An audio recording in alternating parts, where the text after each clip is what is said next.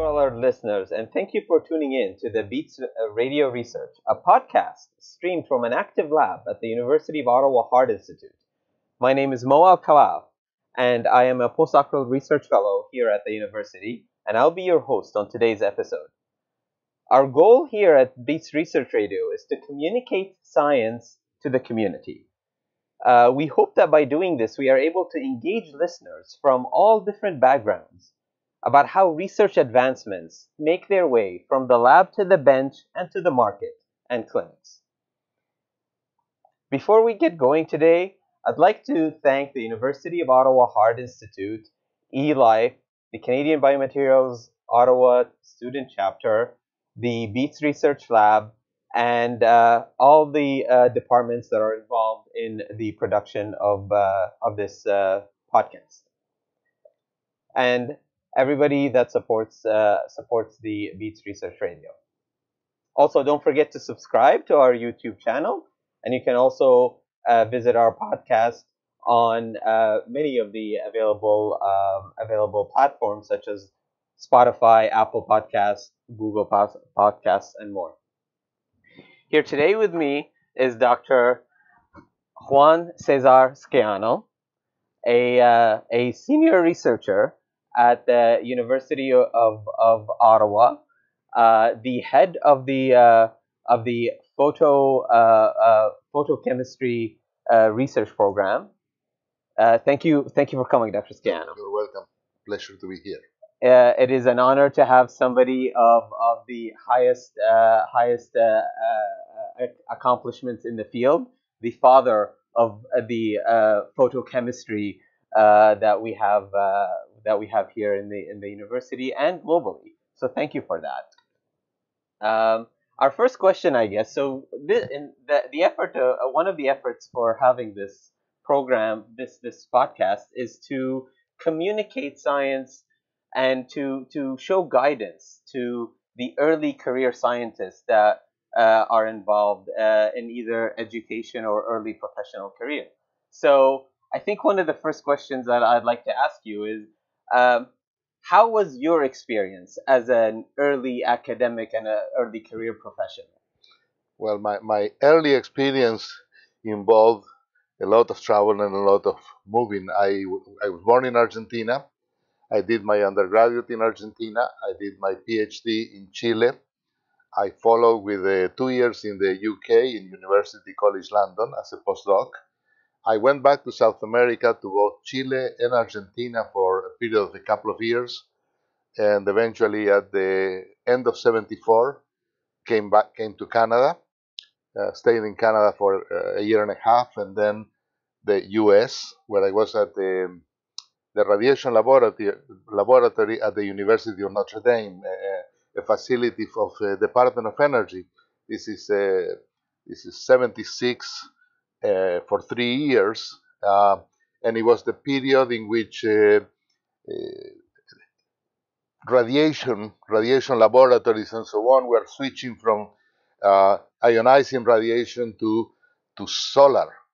A consequence of the 1973 oil embargo that pushed many countries, in particularly the US, to seek opportunities in solar energy.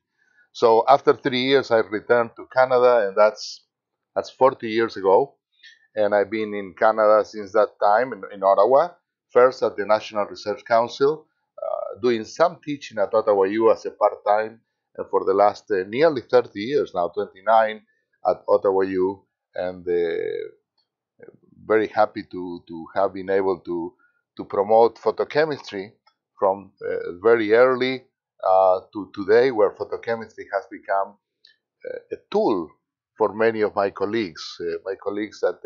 Where photochemistry was a rare technique, a rare methodology to use, now it has become a very common one with things like photoredox catalysis and other approaches to synthesis.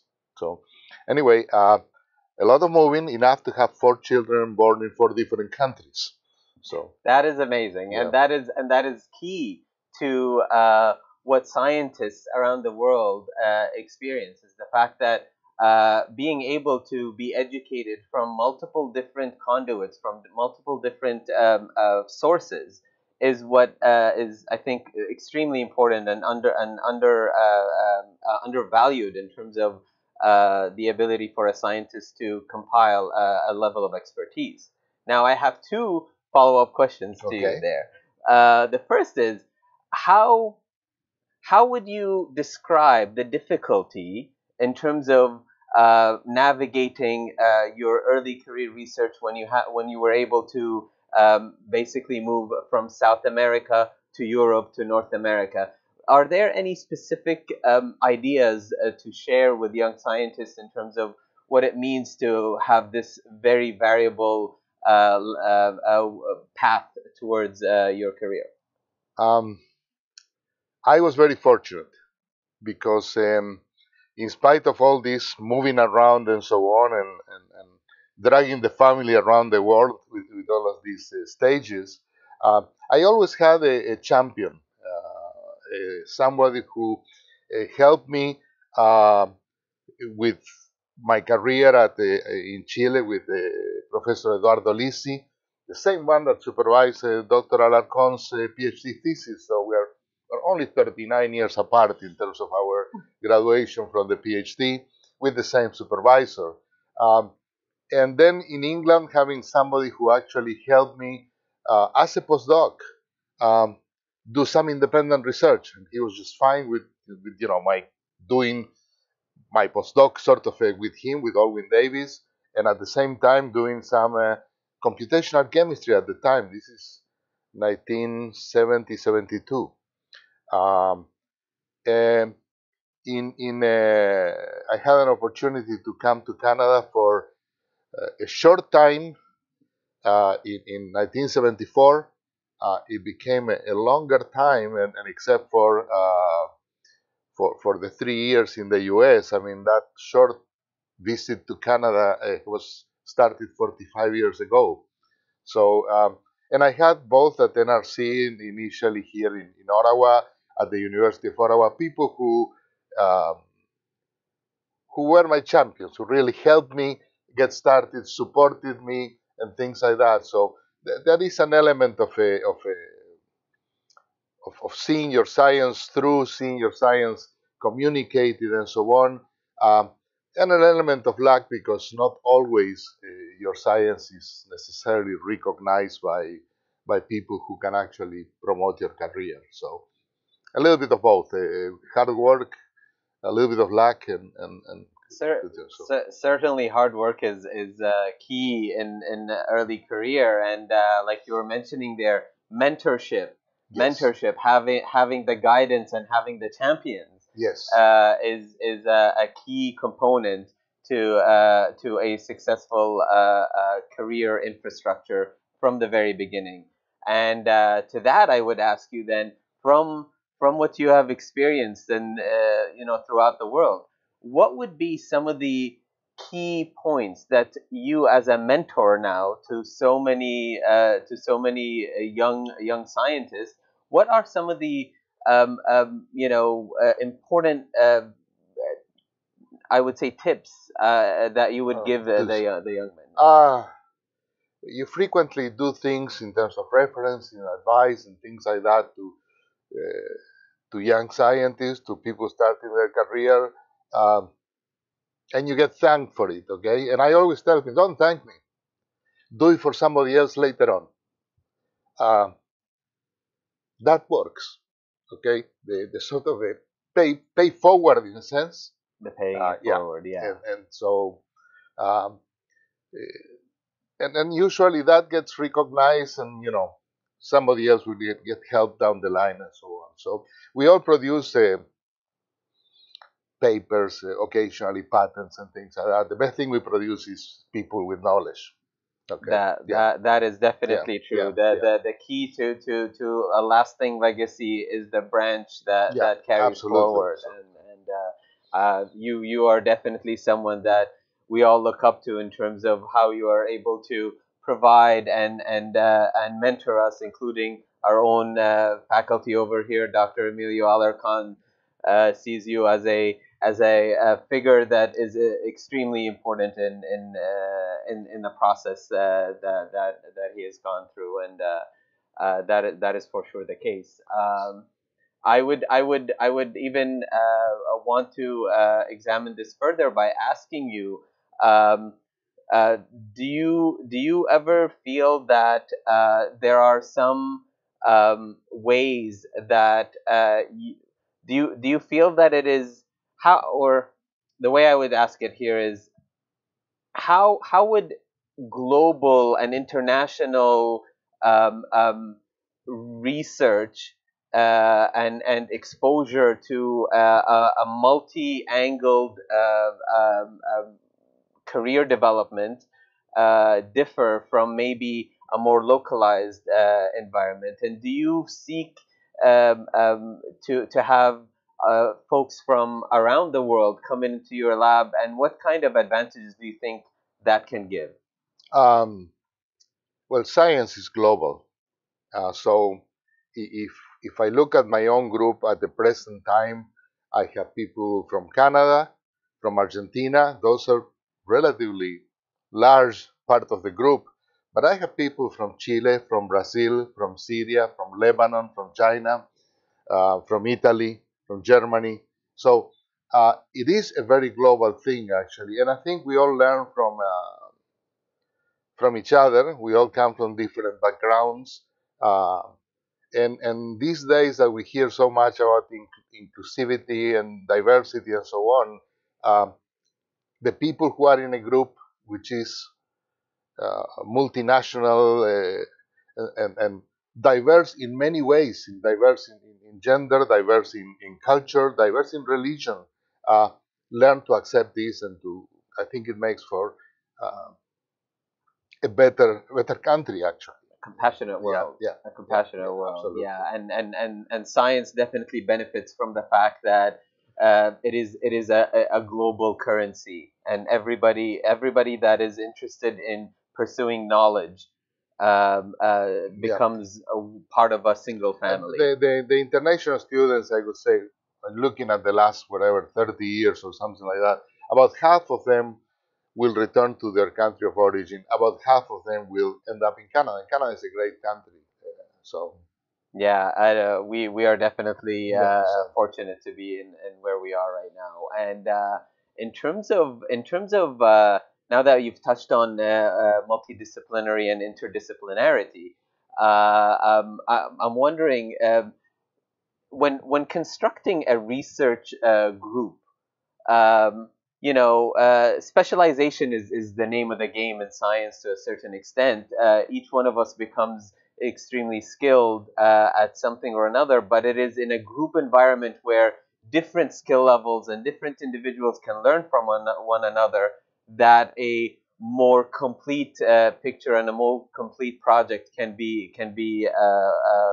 moved forward. And to that extent, to how do you pay attention, and how do you um, move forward in constructing a group that can be multidisciplinary?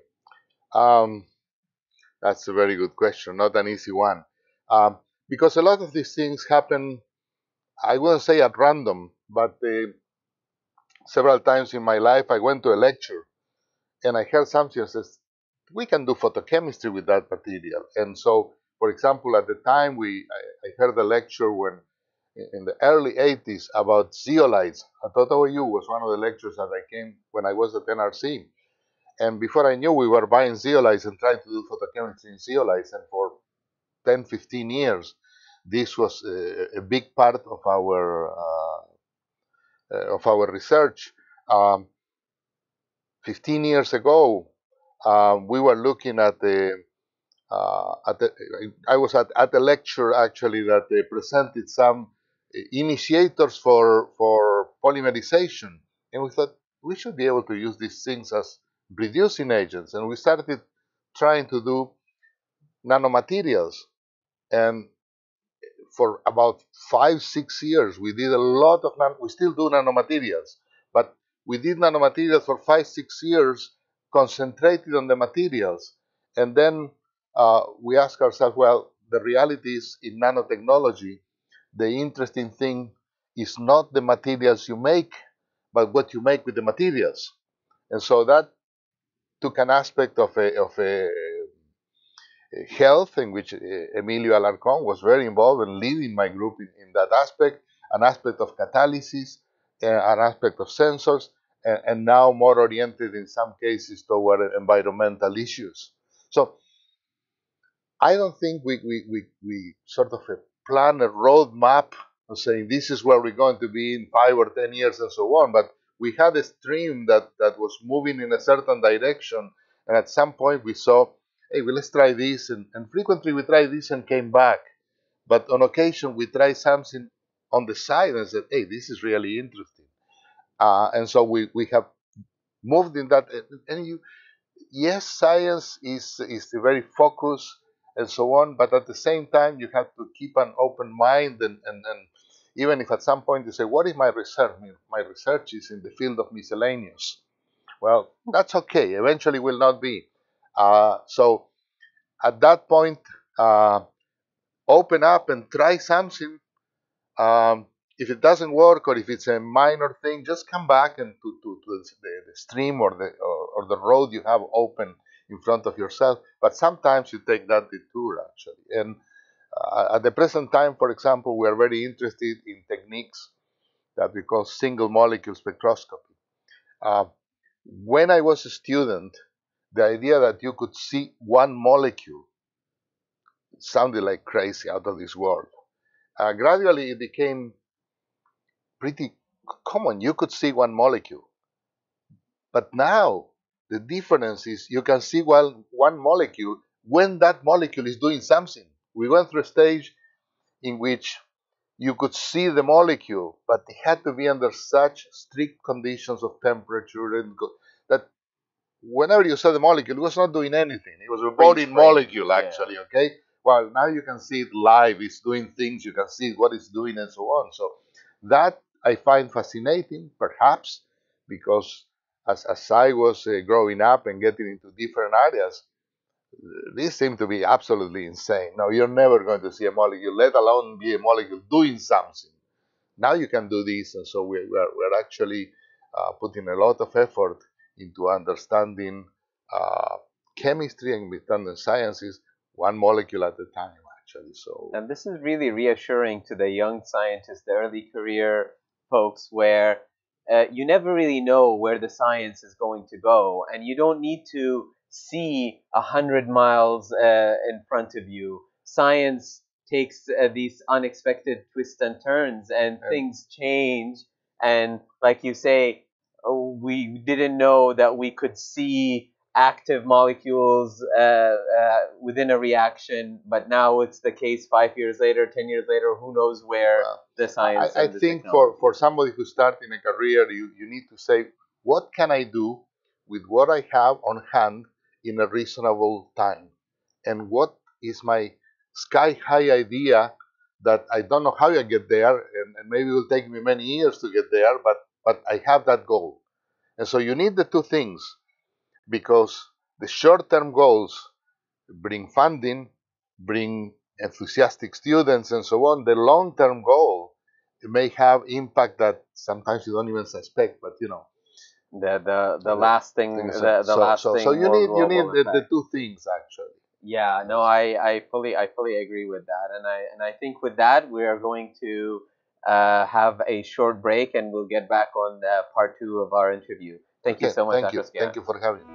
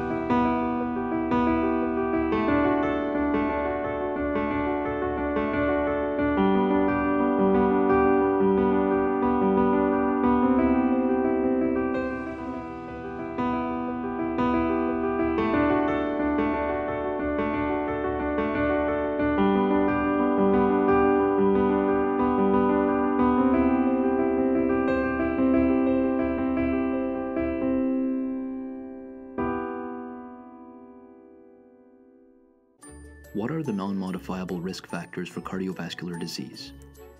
Cardiovascular disease can be caused by a variety of risk factors we cannot control. The older you are, the more prone you are to chronic conditions like heart disease or stroke. However, men have a higher risk of cardiovascular disease earlier in life, while women are more at risk after menopause. Women may also experience different symptoms of heart attack that may go unrecognized. You may be more at risk depending on your ethnicity. People of Asian, African, or First Nation descent have higher rates of cardiovascular disease. Your ethnicity may also influence your diet, which can put you at an increased risk for cardiovascular disease. If you have a first-degree relative who has had cardiovascular disease or a stroke before the age of 55 for men and 65 for women, your risk of heart disease doubles, and regular screenings with your doctor are recommended. But there is good news. Up to 80% of premature cardiovascular disease can be avoided and more effectively managed by taking these proactive steps. Quit smoking, be physically active, eat well, achieve a healthy weight, manage your stress and any anxiety or depression, and see your doctor about managing your cholesterol, blood pressure, and blood sugar levels. For more information on cardiovascular disease, please visit our website.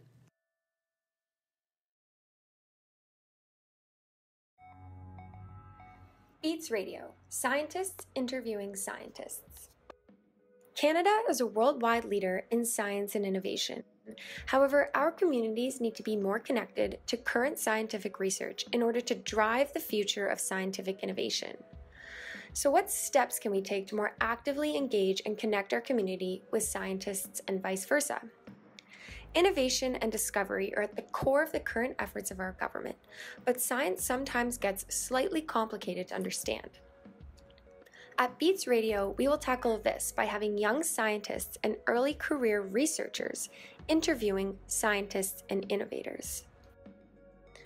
By dissecting science in simple terms, this will allow our community to better understand the importance of science for our country.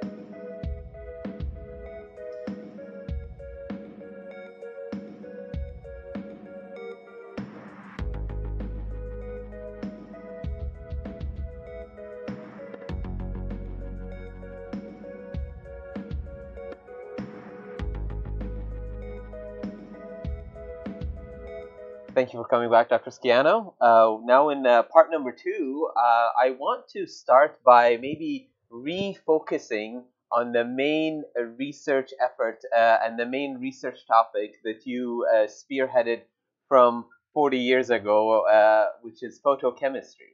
Now, that is not a term that is wildly understood. I think some might remember early biology and photosynthesis. Mm-hmm. Now, from there, I'll give the floor to you to explain to us a little bit more about photochemistry and the way it is. Well, maybe we cut the word in half. And so, chemistry, of course, is used in synthesis, in pharma, in a lot of areas. And a lot of the chemistry, traditional chemistry, the source of energy is heat. You boil or reflux or do things using heat to drive chemistry. Well, another form of energy is light.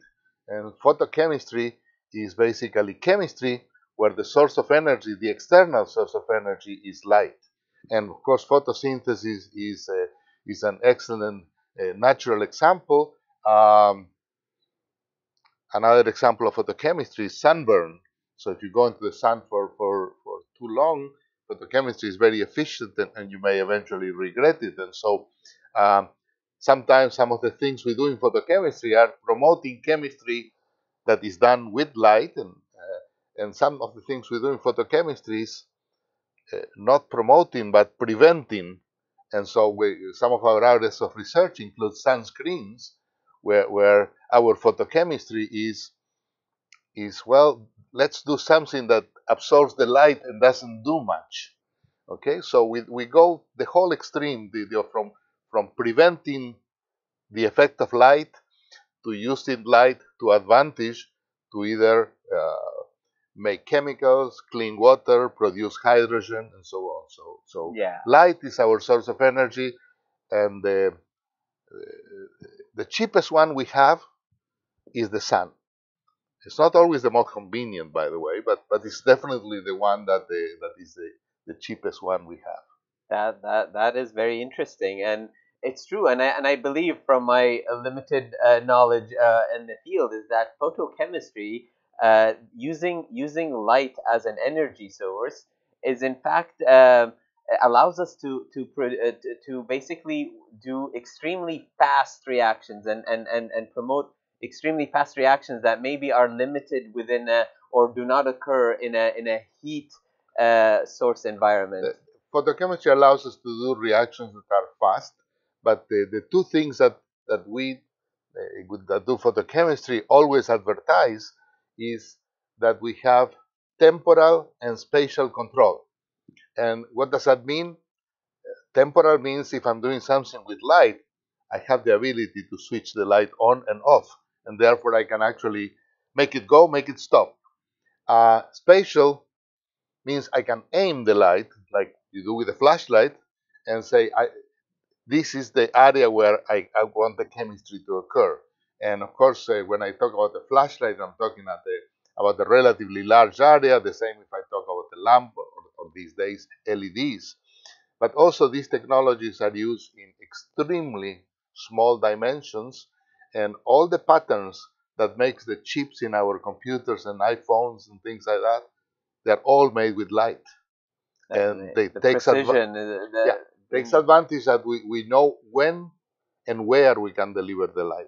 that So that is definitely the case, and I believe that basically using being able to harness the energy of light in a lab environment is definitely a very interesting and unique aspect of research and production and development. And to that extent, I would ask you, um, being so prominent in the field, how do you see the photochemistry research developing or developed over the past few decades here locally in Canada and maybe even internationally? How do you see that?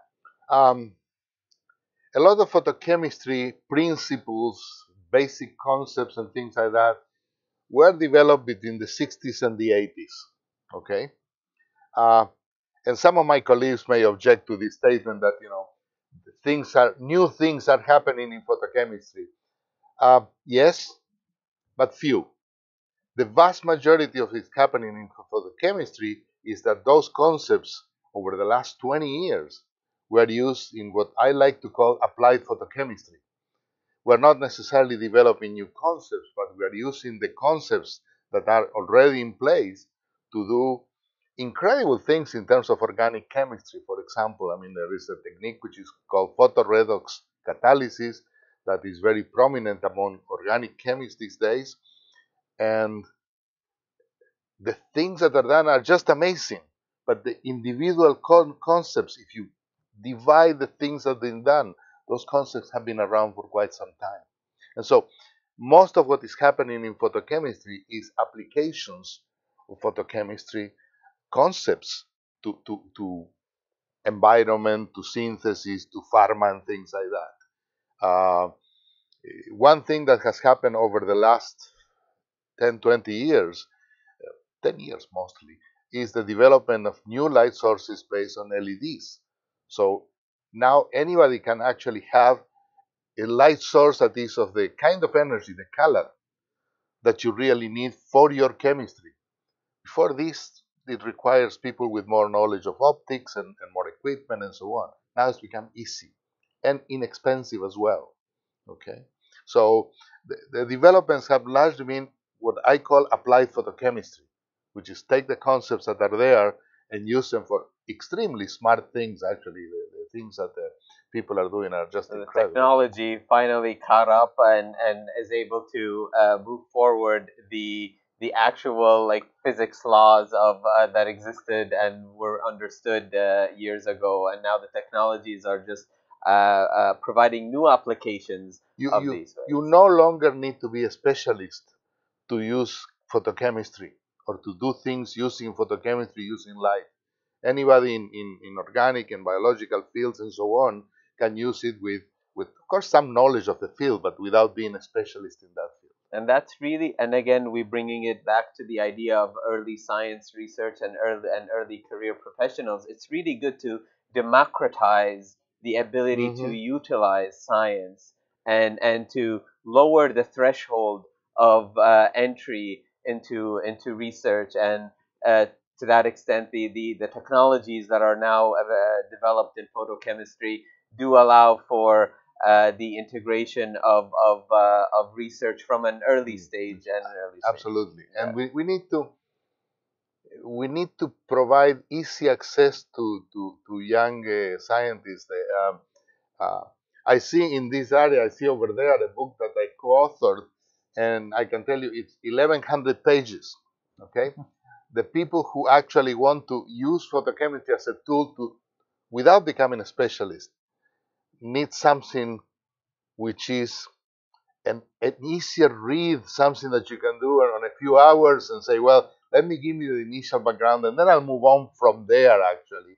And so I'm hoping to actually help in that particular area with providing something that says, well, we got an 1,100-page book for you, but if you are not ready for that, we'll give you some tools that give you a faster start than That's that, amazing. actually. So, That's amazing, and that is part of how you are how you are able to spread and elevate the research across the board from the early stages all the way to the most applied and most sophisticated versions of that.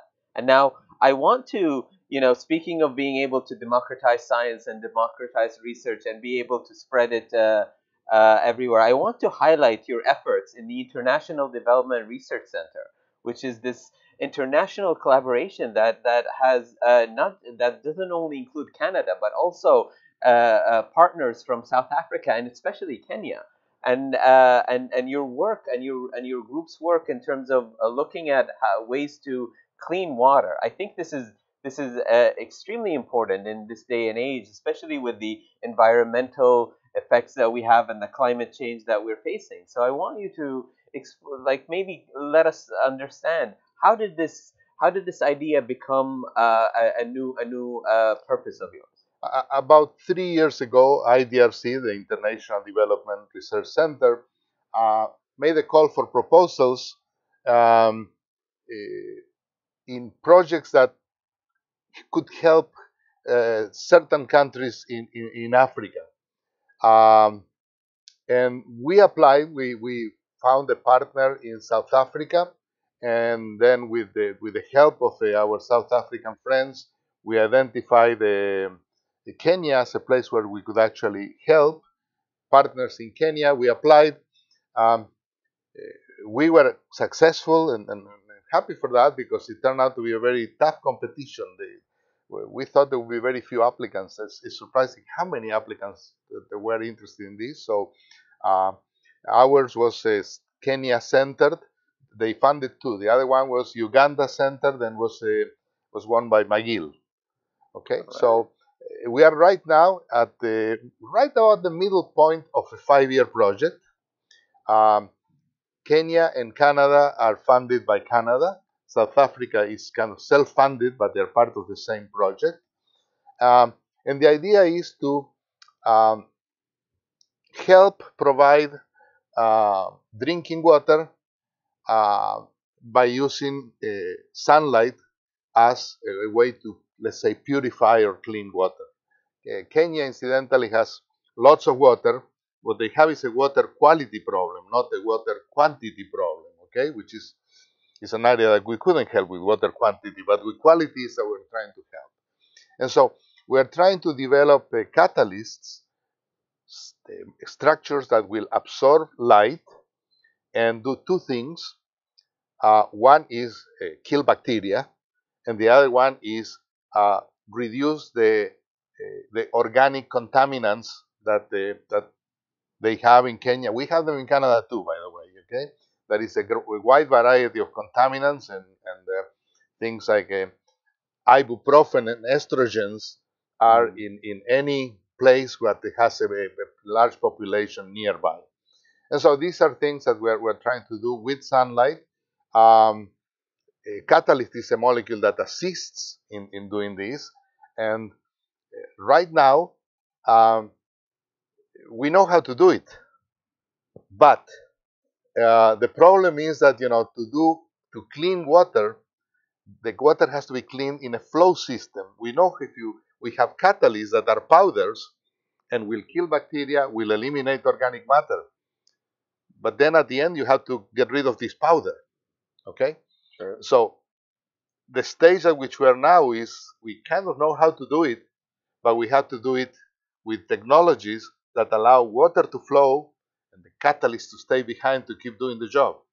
And so one of the things that we have published recently is take the active catalysts that do the job and support them in glass wool, the same glass wool that you use for insulation in the houses. And so you can flow water over glass wool. The glass wool doesn't flow, the water flows. And so we're trying to make this technology now available and so on. A side part of this project, and one that we would like to exploit eventually, is that we have found that in the process of destroying organic contaminants, we can actually use the organic contaminants to generate hydrogen. And so this is at the present time a sort of a hope for the future. But we know we can take ibuprofen, eliminate the ibuprofen, and get hydrogen bubbling from the system at the same time with the same catalyst. So this is something that is not a specific goal of this particular project. The project is to provide clean water, but it is a goal for us as a group in the future. Say, can we use the contaminants in the Ottawa River, which are not many, by the way, compared with other locations, and actually make hydrogen in the process of, for example, eliminating estrogens from the Ottawa River. So, and by the way, this is kind of Kenya-centered, but this is not a Kenya problem. This is a worldwide problem, water quality, okay? So I was going to say, we definitely have a water quality and availability issue even here in Canada. Yes, we do in the north, actually. That is sort of and occasionally in other communities. So these are technologies that are not centered on Kenya, but even if our primary goal is Kenya, but they could be used in many other places in the world. Incidentally, we are helping the universities in Nairobi with the organization of master programs and things like that. And I've been in Kenya teaching courses and so on. We have had my own students in both Kenya and South Africa. We have had students from Kenya and South Africa in our labs in Ottawa. That's so fantastic. Part of the diversity that we mentioned before, I mean, includes these guests that is absolutely correct. That is absolutely correct. And the idea here is that there is this need to meet the difficulties that the world is facing in terms of availability of clean drinkable water. Like you say, it's sometimes not a question of quantity but quality. Absolutely. We here in Canada have the quantities with the rivers and the lakes and all of that, but the quality is a matter of concern. And the same would be in some of the areas around the world. Some of the countries in Africa do have problems of water quantity, but the countries which include Uganda and Kenya that are around Lake Victoria, which is the largest lake in Africa, they have available water. I mean, there's plenty of water available, but quality as it reaches cities is a different story. And that would be where you can actually create producers of clean water that will then be able to distribute that water to the folks that have a quantity problem as opposed to a quality problem. Where do you see, you said this is you're halfway through a 5-year program, but how do you see this type of technology and this type of international collaboration move forward, and how would you see it spread? Because I believe that this is maybe the ultimate goal. Um, the areas where I think we are going to solve this problem in the lab, okay, with including flow systems and so on. But uh, scale up moves from the lab to engineering. And if you're going to provide clean water to communities and so on, scale up in the context of very robust technologies and things like that is absolutely critical. Okay, um, the fact that we can do it in a bottle or small volumes and so on is a great way of demonstrating the principle that this can be done and so on. But then when we need to bring it up to large volumes and so on, and that's one of the reasons that we're, for example, very enthusiastic about the use of glass wool, because glass wool is something that scale up is not an issue. We probably have many kilograms of glass wool in our homes as part of insulation. It's very inexpensive. We're not using any special glass wool except for characterization, but because we want to know exactly what we have. But other than that is the regular glass wool. So this is I think the way to go with simple things, with elements, and we use, for example, titanium, with elements that are abundant on Earth, both because of price and because just as we have endangered species in other areas, well, we do have endangered elements in the periodic table, and if we can stay away from those elements, it would be great, actually. So we want things that can be scaled up from the point of view of technology, also from the point of view of what we are using in the lab. It's great to be able to, from the science research stage, to already think about how to bridge it into the next stage, the scalability, yes, the industry, and we all know in science that collaborations don't only happen between lab to lab, but also lab to industry, lab to collaborations that can scale up and make whatever happens in the lab be available to a much wider population. So now that we're coming to a close in this interview, I'd like to ask like a one final question from somebody that has seen it all across the world. What kind of advice would you give to young early career scientists and academics to maybe give them a hint as to how to shape their career trajectory? Well, I think it's important to actually choose topics that are based on fundamental principles, but combine them with things that they look at reality in the context of what are today's problems. And if we look at today's problems, there are problems related with health, there are problems related with water quality, which is connected to that. We have problems of energy, both of how much energy we have, how do we produce it? And so can we find sources that do not produce CO2, for example? Can we use contaminated water to make fuel? And so I think that looking at things that really impact society, combined with that very fundamental knowledge, is really the path to go, actually. And also in the context of sometimes attracting students to our labs, I think you'll find that those projects that have societal impact are actually the ones who bring the young people into our labs. That's excellent. Thank you so much, Dr. Scaiano, for coming to us. Thank you for having me. Much appreciated. BEaTS Radio, scientists interviewing scientists. Canada is a worldwide leader in science and innovation. However, our communities need to be more connected to current scientific research in order to drive the future of scientific innovation. So what steps can we take to more actively engage and connect our community with scientists and vice versa? Innovation and discovery are at the core of the current efforts of our government, but science sometimes gets slightly complicated to understand. At BEaTS Radio, we will tackle this by having young scientists and early career researchers interviewing scientists and innovators. By dissecting science in simple terms, this will allow our community to better understand the importance of science for our country.